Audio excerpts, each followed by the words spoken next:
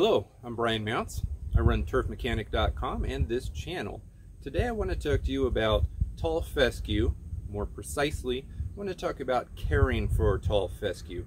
If you've got tall fescue out in the lawn, then there are some special things that you need to be aware of to have the healthiest lawn possible.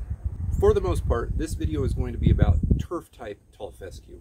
However, most of what I say will apply to Kentucky 31 tall fescue if you do have that in the yard.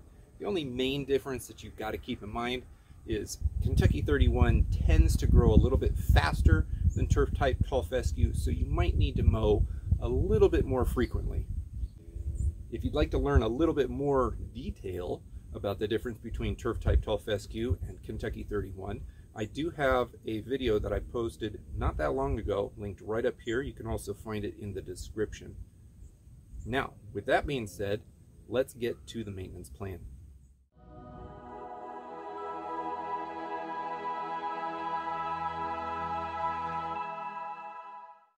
For those of you who just like the meat and potatoes, I'm going to break this video into two completely different parts. The first part is going to be very short. It's a summary of what you need to know. Then the second part is going to be much more expanded information that will go into greater depth on each point, each concept.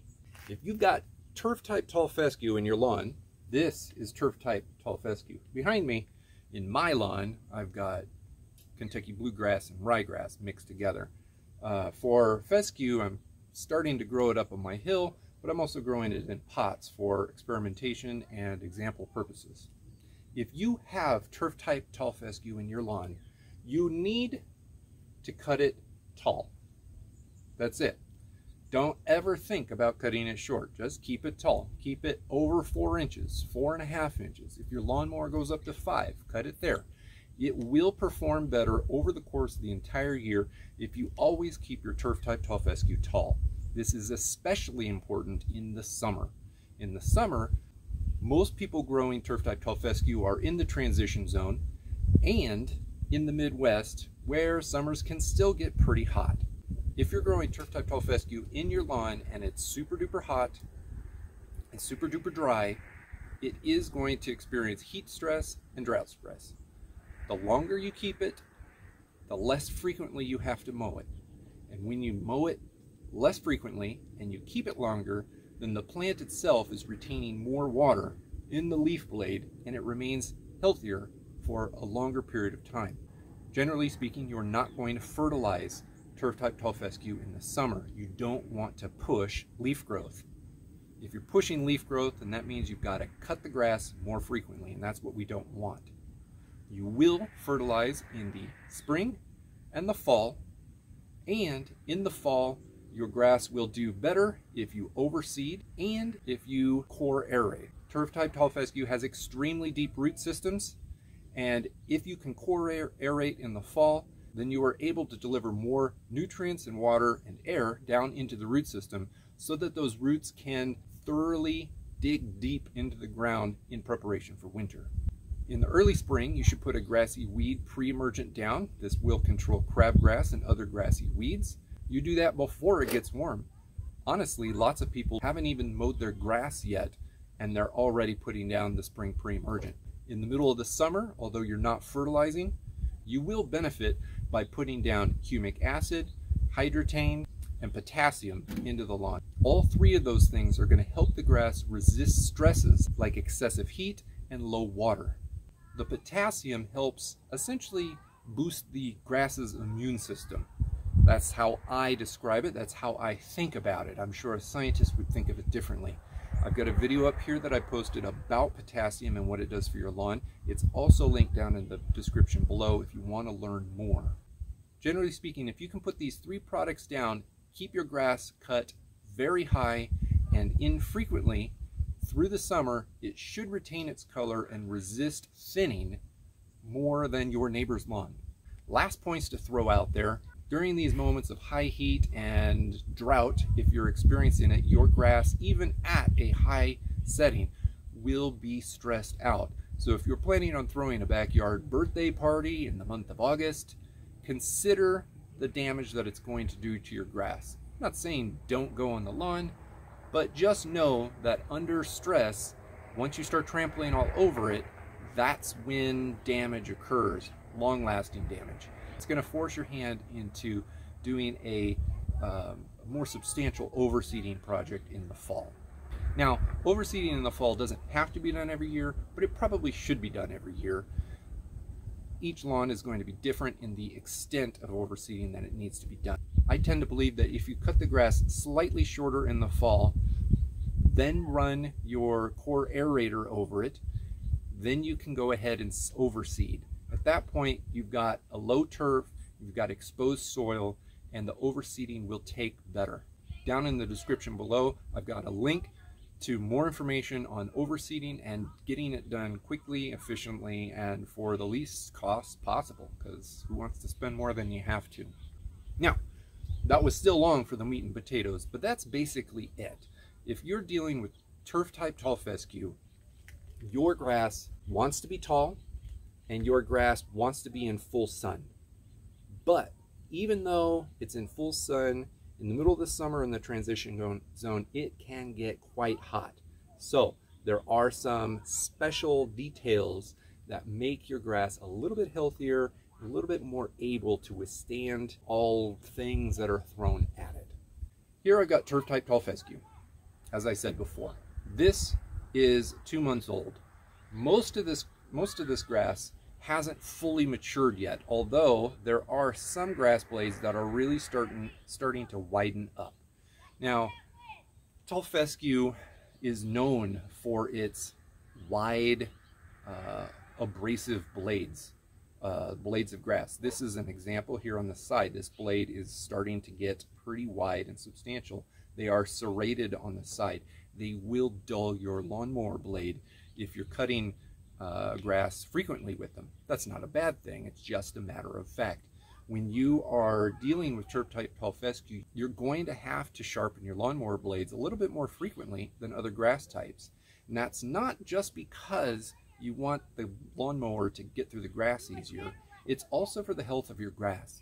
A lawnmower blade has to spin around fast and cut the blade, but when the blades are thicker and more abrasive and harder to cut, then the blades start ripping. And when the blades rip instead of cut, then that opens the door to disease and fungal attacks. It's not going to happen every time, but there are a couple main types of fungal diseases that happen to tall fescue, usually in the late summer going into early fall. Both of these types of attacks can be mitigated by putting down a fungal pre-emergent, I don't know if that's really the right way to call it, but a fungicide, that's what I'm talking about here, in advance of the problem. You can do a preventative fungicide application in early August when you're not fertilizing. You put that down before the fungal attacks begin. That is going to be much better for your lawn than waiting for a potential attack to happen and then trying to fix the problem later. It's also a very good habit to pull those lawnmower blades off from time to time and sharpen them, because that will also help prevent fungal infestations from happening later in the season. Hydrotane is a product that most people in America don't know about and don't buy. It's a specialty product. I've got a link to it down in the description below. It's not necessary, but it certainly does help get through the hottest, driest of the summer months. It is a product that literally makes your grass thrive on less water. Let's put it like that. When it's hot, water evaporates. When it's dry, it's hard to get a lot of water on your lawn to begin with. So if you put this product on the lawn, it will retain water. It's hydrotane. It will retain the water for a longer period of time, which means your grass will go more days before it starts experiencing drought stress. That can be pretty important when it comes to your watering schedule. If you can minimize the amount of water you put on the lawn, you're going to save some money and your grass is going to be a little bit healthier. Now, I also recommend putting down a liquid aeration product. Now, I've got an example of this. This is the product that I use. This is ChemWise Simple Plant Food liquid aeration. Now, there are other brands out there, that make similar products, but the reason why I like this one the best is because this has a particularly high potassium percentage. 8% of this bottle is potassium. Potassium goes into the grass and it essentially makes the grass have a better immune system. It's able to fend off stresses like heat and drought and trampling better when the immune system is better. Forgive me if that's a bad analogy, but that's how I look at it. Potassium is the immune system booster for grass. This has that in it. What I also like about the liquid aeration products is that they all contain humic acid. Humic acid allows for better nutrient uptake and it allows for better water retention in these plants. Both of those are double whammies for helping your grass thrive. Just be healthier. Liquid aeration I like to put down in the middle of the summer, maybe at the end of June and then the very beginning of August. You can put the one down at the beginning of August, around the same time you're putting your fungicide treatment down. These are, of course, obviously liquid products. Now, not everybody out there wants to go out and buy fancy equipment to spray these things. You really don't need fancy equipment. Now, I use some battery sprayers, but literally these things right here, these are just, I mean, you just screw them right onto the top and connect it to a hose. These things you can buy for like 10 bucks, 15 bucks, I don't know, it depends on where you're buying it, what brand made it, but it's literally, it's just a nozzle that goes right onto a tub. They cost very little, and I mean, you'll lose them in the garage, they're so small. So it's worth picking up one of those if you don't want to spend the money on something bigger. Liquid aeration product, I definitely believe in. In the early spring, if you can put down your grassy weed preventer, there's many brands that make grassy weed, crabgrass preventers. Definitely put it down before anyone else in your neighborhood. That's just the best way to say it right there. Before people are mowing the grass, before anybody's doing anything to their lawn, put down your grassy weed preventer. It doesn't have to be a liquid. There's granule products out there. You can probably buy these things in January and February just from your local big box store. Again, granular fertilizer spreaders don't have to cost a lot. You certainly can spend hundreds of dollars on these things, but you can also get those little handheld twirly things. I don't own one of those, but those things cost about 10 to 15 bucks. You can get like the really inexpensive sit on the ground and push it options. Those little push behind spreaders don't cost very much. They certainly cost more than the handheld ones, but you can still probably find one just locally at a big box store for under 50 bucks, probably. I'll throw a link to down below in the description to the one that I have out in the garage. It's one of the Scott's EdgeGuard options. I do prefer the ones with an EdgeGuard because we all have edges to our properties, whether it's here I've got like a small retaining wall, or it's the neighbor's lawn, or it's the sidewalk, or whatever it is. The ones with the edge guards are worth spending a little bit of money on. When it comes to watering tall fescue grass, it's really no different from other kinds of grass. Watering is important the time of day that you do it. Early morning, like as the sun is coming up, so if you got a sprinkler timer, then that's great because you can get it going probably before you even get out of bed. But if you can water your lawn very, very first thing in the morning, that is optimal. Later in the morning is good enough. Worst case scenario, do it in the evening and hope for the best. It's going to be better than not watering it. But if you can water very, very early in the morning as the sun's coming up, then you are going to be able to thoroughly saturate the ground under the grass. Now, it's not like we don't care if the grass is wet. I mean, I have a garden back here. We put soaker hoses under the plants. The point is we want the ground to be wet, not the grass. When you get the grass wet, that's when the grass becomes susceptible to disease.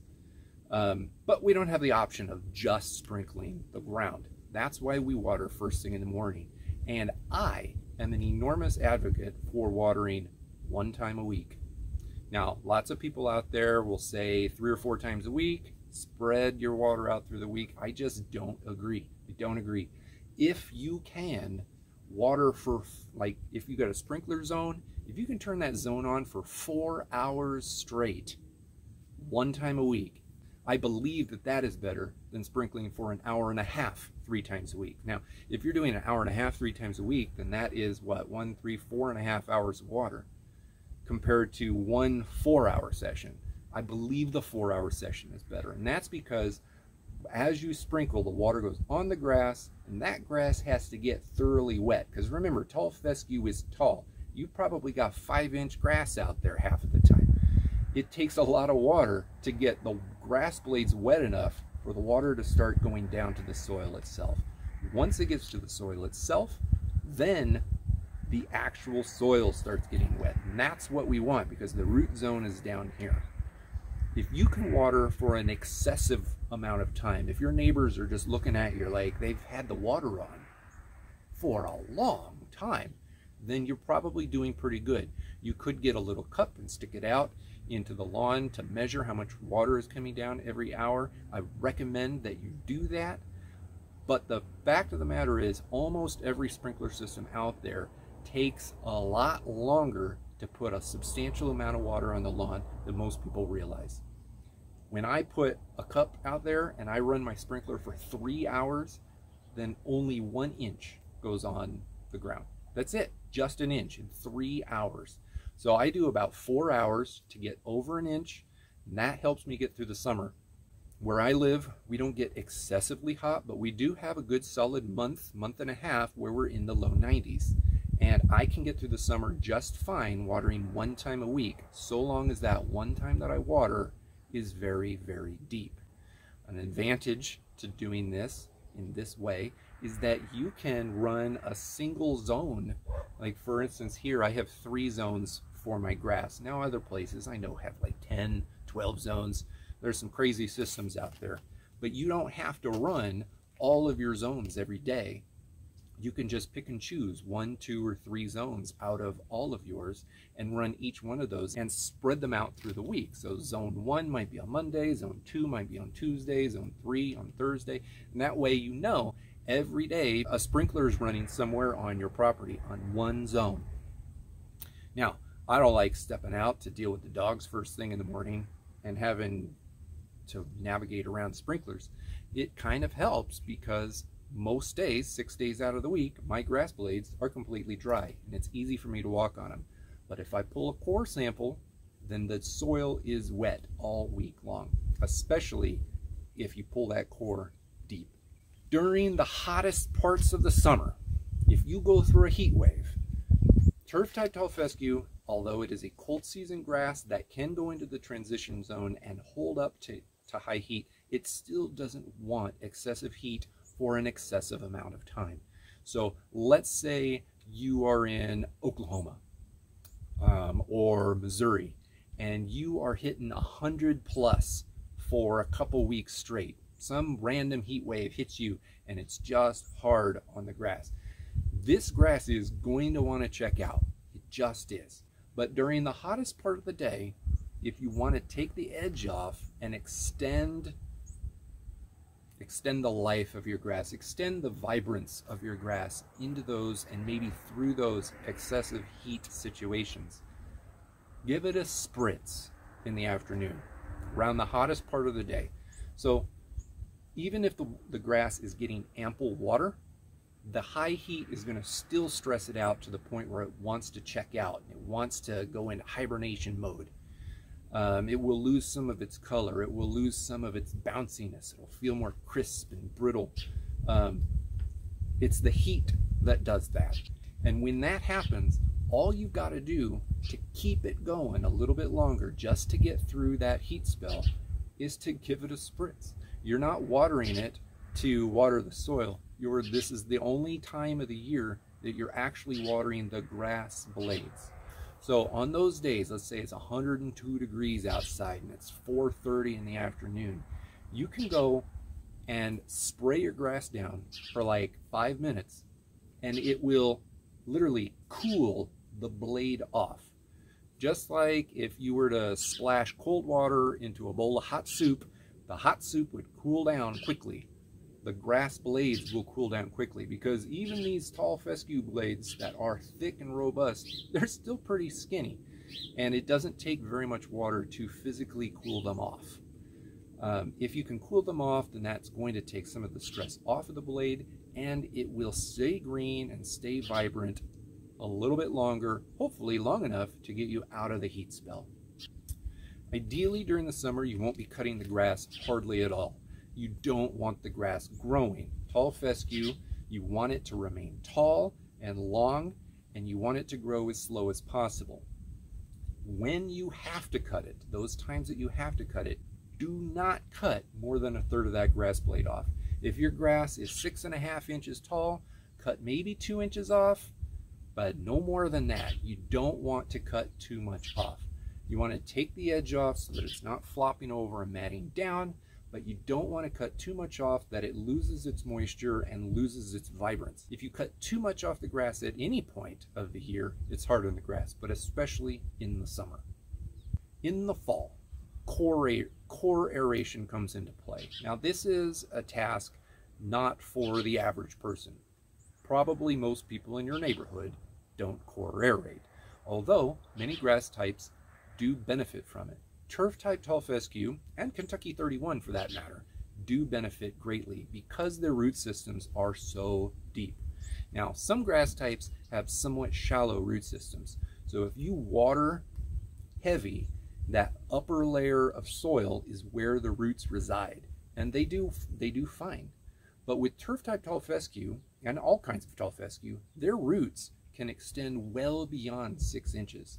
And that means a deep water might water the top layer of soil, but everything down super deep is still a little dry. It's really hard to get water 8 inches down into the ground. To combat that, in the fall, you core aerate. You can take a core aerator that you rent from your local tool rental. You can go buy one.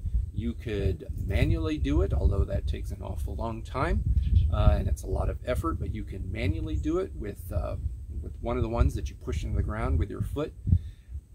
The point is, those open up, ideally, 3, 4, 5 inch cores, tubes that go straight into the ground. When you water, the water goes into those tubes and it immediately goes 4 inches into the soil. Like, it just goes straight down. It doesn't have to saturate the upper layers of soil. It will go all the way down. Air will be able to travel down there. If you fertilize, the fertilizer can go down there.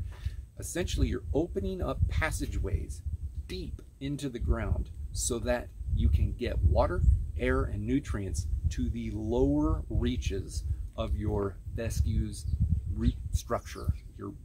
I don't want to call it a root ball. They don't really have a root ball, but the root structure from all these plants are so far down that the core aeration allows things to get down there that otherwise wouldn't make it there.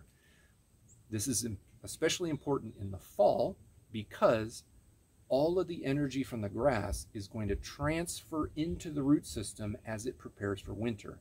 Now, summer, it wants to go dormant, but we can keep it going. During the winter, we can't keep it going. It will go dormant.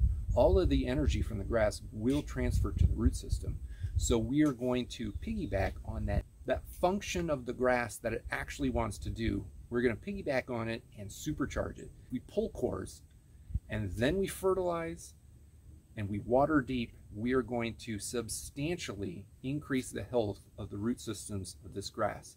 Therefore, as it goes into winter and it goes into hibernation, so to speak, come spring, you've got a substantial amount of healthy energy in that root system that will then transfer back into the grass blade. Once that energy comes back into the grass blade, your grass, your tall fescue, is going to be vibrant, taller, greener, and more healthy earlier than just about anyone in your neighborhood. Lastly, let's talk about fertilization. You put your spring pre-emergent down before everything wakes up. Let's call it March. Most of the time, tall fescue grass is grown up north. Now, it might be warm in March down in Alabama, but this grass is probably not grown down in Alabama. Where this grass is grown, it starts warming up in March. So if you're putting pre-emerge it down then you start your fertilization schedule. You're going to be fertilizing this with, I prefer a slow release granular or a slow release liquid fertilizer, and I like to do light applications multiple times. Now, your mileage may vary, you might prefer other things, but if you put down light applications regularly, that minimizes the risk of fertilizer burn, of damage, and it eliminates the risk of the grass grows a lot and then it grows slow, and then it grows a lot and then it grows slow. I don't like that. I want it to be even. I have some products that I use. I have been using a lot of these ChemWise Simple Plant Food products, and I do like them so far. I'll leave a link to those down in the description below with maybe a couple alternatives based on pricing. But I do like, I mean, honestly, you could probably use something just that you find at your local store also. There's nothing wrong with that. The point here is you need to fertilize in the spring and the fall, but take the summer off. The summer, put down those specialty products. They aren't exactly fertilizers. They will help your plant get through the summer, but they won't make the plant grow. It's not like actual fertilizing. Stop fertilizing probably by mid-June, maybe late June if your temperatures are still lower. Take the summer off. You don't want to push growth during the summer. And then towards the end of August, going into September, as temperatures start dropping, that's when you can bust out the fertilizer again and do your fall push. Get those plants healthy, strong, vibrant, so that when it comes time to core aerate and push root growth, you're able to do that from a healthy standpoint, from a healthy starting point. The last thing that I want to say has to do with cutting towards the end of the year. Now, most grass types should be cut a little bit lower than they normally are going into winter. So I would say the last cut or two of the season start bringing the level down. But this is still tall fescue. It still wants to be tall. Now, the reason you cut it slightly shorter is because over the winter it all goes dormant and all flops down, and that's when snow mold and other kinds of problems can arise. The longer the grass blades are, as they're just like packed on the ground under mounds of snow and mud, the longer those grass blades are, the worse it is for coming out of winter dormancy. Cut it back a little bit. Don't go crazy. Maybe 3.5 inches to 4 inches. Certainly don't leave it at 4.5 to 5 inches. There's no reason to scalp it down to 2. That would be detrimental to the cause of your turf. But bring it back just a little bit right before the winter freeze. The way that I film videos is I know my topic and I ramble, and I try to ramble in the most helpful way possible. I mean, I got notes here to kind of keep me going, but I also operate a website, turfmechanic.com. Down in the description below is a link to a page that is this exact topic in text format. All the links are there, all the information is there, and it's, I don't know, it's written in a way that makes sense. If you have tall fescue and you want it to be healthy, you want it to be as good as it can be, go down there into the description, hit that link, go over to the website. Thank you very much for your time. I appreciate it. Please hit the like button if this was helpful, and please subscribe for more videos and tutorials kind of like this. Probably not as long though.